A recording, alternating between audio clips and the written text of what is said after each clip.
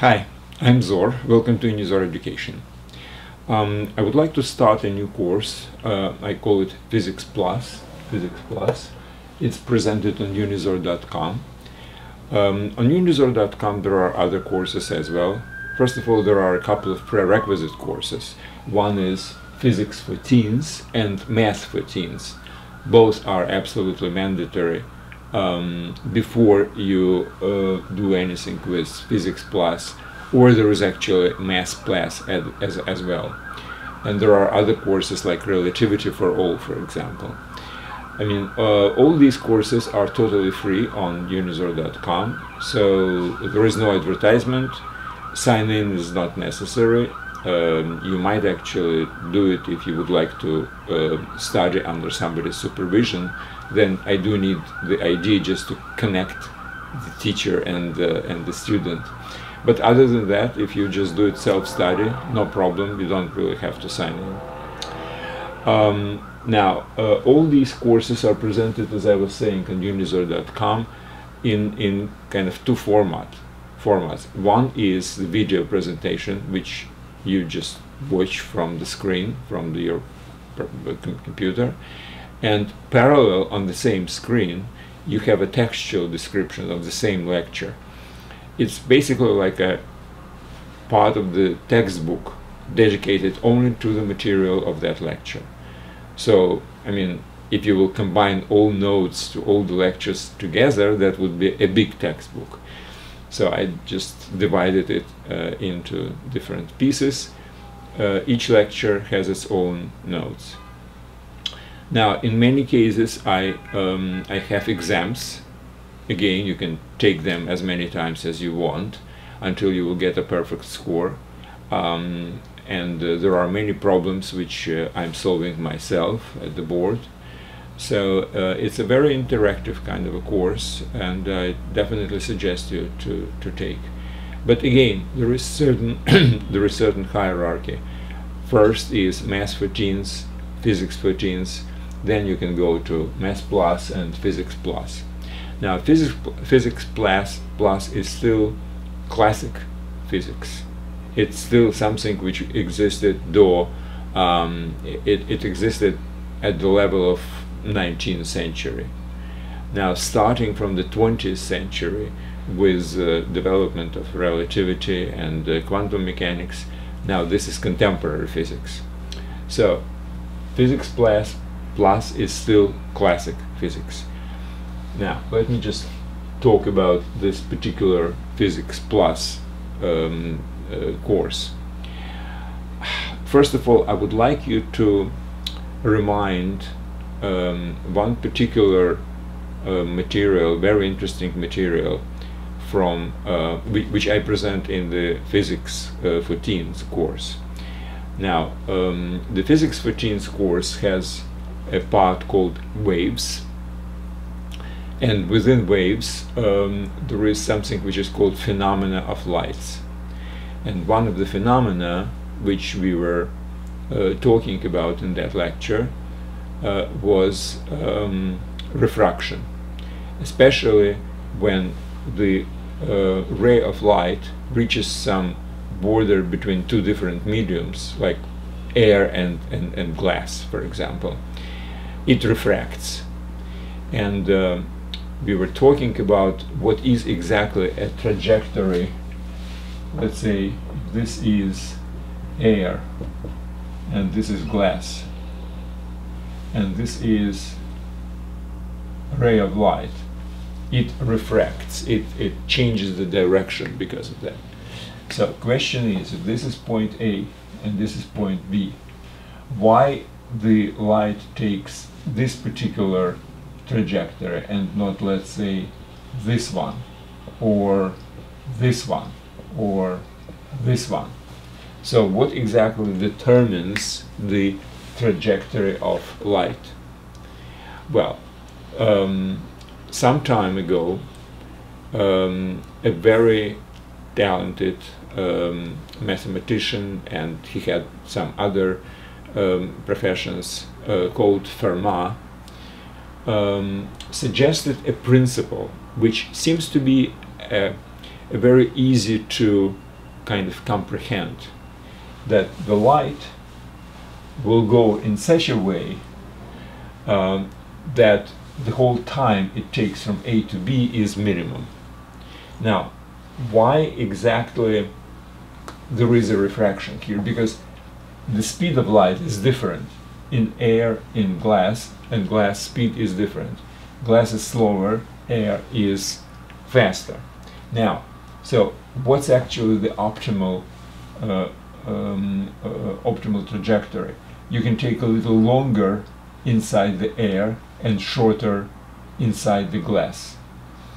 But maybe if you get a little shorter here and a little longer here, maybe the time will be less or greater. So basically the principle, Fermat's principle of least time, is that the trajectory is such that the time is minimized. It's understandable, let's put it this way, it's an axiom. I mean, it's a principle, which means we cannot prove it except experimentally. And experimentally, that's exactly what's happening. But it's kind of understandable. Personally, I don't have any kind of resistance to this particular principle. I mean, we always are trying to achieve something with, let's say, lesser amount of efforts. I mean, it's natural. Same thing with nature. Nature is trying to, let's say, minimize its own waste of resources or something like that. In this case, resource is time. So now let's go back to physics, to mechanics, to Newtonian mechanics. Now, Newtonian laws are basically differential. Something like, we all remember, F is equal to ma. A is acceleration, which is the second derivative of distance. So this is the differential equation, basically. Maybe when we are talking about how a moving object is basically moving, or let's formulate it differently, how the system, mechanical system, evolves with the time. Well, it evolves along certain trajectory. And as far as the trajectory, I'm not talking only about the coordinates, but also speeds as well. So there are certain parameters which are characterizing the system. Its position, its velocity. I mean, these parameters are changing. And the system, as the time goes, basically is changing its state from A to B. So there is also some kind of a trajectory which basically kind of connects A and B.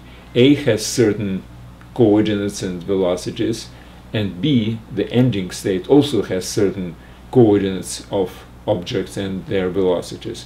So the whole system can be described as, well, the state of the system can be described as certain point in a certain abstract space of coordinates and velocities, for example. And development with the time, moving, let's say, of object within that system, evolution of the system with the time, is basically a trajectory in that particular space. So maybe there is certain characteristic of an entire trajectory, like in this case, the time it takes of the ray of light to reach from A to B. Same thing maybe we can apply to mechanical systems, which are again moving from state A to state B along certain trajectory, and maybe the trajectory is such that it minimizes or maximizes something. So that's a natural kind of thought, I would say. And if this is an axiom, well, quite frankly, I don't like it as an axiom, because what is force? What is well, I understand what acceleration actually is, but why the force is exactly equal to this? I mean, it's all based on experimental kind of work of some people. The principle of maximization or minimization of something as the criteria for choosing a trajectory, well, personally, I don't have as much kind of problem accepting this as an axiom. It seems to me natural, in as much as it's natural to accept that the trajectory of the light is the one which minimizes the time. I kind of like it, even, if you wish. Now, same thing actually was the result of development of classic physics after Newton. So some people probably were not satisfied with this basically as an axiom. I mean, it properly delivers whatever the practical results are. No problems about that. However, again, there is something like a not being comfortable with this as an axiom. And I personally have much more comfort accepting that trajectory from A to B should be such that it minimizes some quantitative characteristic of an entire trajectory. And this is a differential equation. Now, what I'm talking right now about the whole integral approach, because we are talking about changing of some value along the entire trajectory, and trajectory is chosen to minimize or maximize that particular value. So that's what's very important. It seems to be more natural to go that way. But again, this was the first, and somewhere at the end of 18th century, Joseph-Louis Lagrange suggested what I was talking about, the integral method. The method where he suggested certain characteristic of the entire system.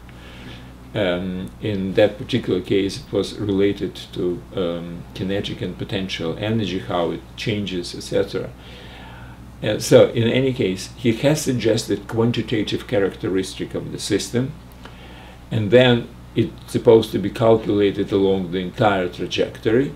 And the principle which he suggested was that trajectory is chosen, the one which minimizes or maximizes this particular characteristic. So extreme value, or stationary value, if you wish. Yeah, stationary is a good word. Stationary means it's either minimized or maximized, or there is actually a saddle point. That's all part of the mathematics, calculus, etc. We kind of, again, I assume that something like calculus we all know. Obviously, all these things related to physics plus, are based on mathematics and calculus, vector analysis, vector algebra. All these are supposed to be known. So, at the end of 18th century, Lagrange suggested something which is called Lagrangian. And again, stationary value of this Lagrangian defines the trajectory. So that's basically something which we will learn in this course called Physics Plus. So we will build an entire body of classic physics based not on this, but on stationary value of Lagrangian. And we will come up to the same thing, actually. So it's not contradictory approach. It's just another approach which seems to be a little bit more intuitive, I would say, but it delivers exactly the same thing. So these things are following from stationary Lagrangian. Now, yet another development within the same kind of framework was by William Hamilton, the Irish mathematician, and that was in 1830 something. I think it was 1833.